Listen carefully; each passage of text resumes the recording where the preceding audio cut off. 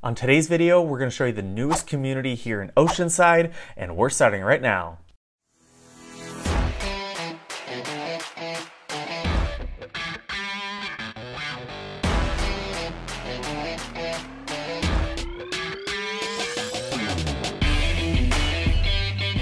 Hey everybody, David Kelman with eXp Realty here in San Diego, and today I'm going to show you the newest community here in North County and in Oceanside, which is my city that I live in. So Oceanside is a vibrant coastal community. If you're not familiar with it, it's located in the heart of San Diego County, and it's known for its beautiful beaches, picturesque harbor, and the historic downtown that is becoming more and more popular as new developments, new construction is coming into the city. It's being completely revitalized with new hotels, new restaurants, and lots of new things to do. So Oceanside is a popular destination for tourists and residents alike. So today though, we're going to be looking at the newest community, which is by TrueMark Builders.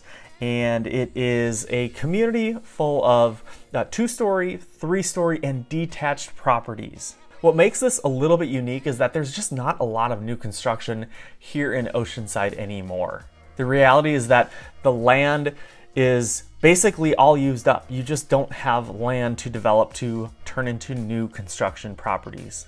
So this community is about 10 miles inland from the pier if you're looking at Oceanside on a map. And so you do end up not dealing with the June gloom, the May gray as much as you do in other coastal communities here in Oceanside, which is a perk. It also gets a little bit warmer here in this part of Oceanside as opposed to being really, really close to the beach. And this development in Melrose Heights is actually right on the border of Vista and Oceanside.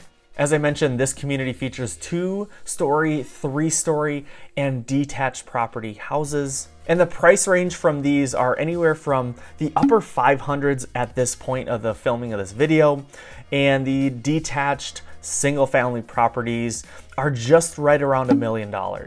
They range from 3-bedroom to 4-bedroom, anywhere from about 1,500 square feet up to 2,900 square feet.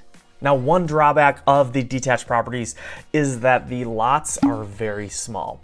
So if you don't mind being very close to your neighbors, this could be a good option for you. The community features a lot of amenities. It's beautifully maintained. There's a park, there's barbecue areas, and so it's definitely a great area if that is something that interests you. All of these properties now feature open floor plans, so it's very modern layouts for today's typical home buyer.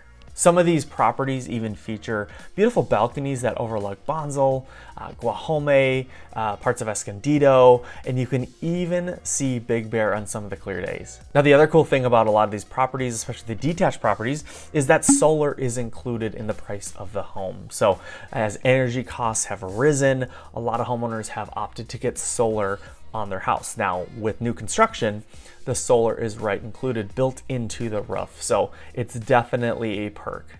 Now, the HOA fee is very nominal as of this time. It's right around $200, depending on the property, $200 a month for the HOA that includes, again, the amenities within the community.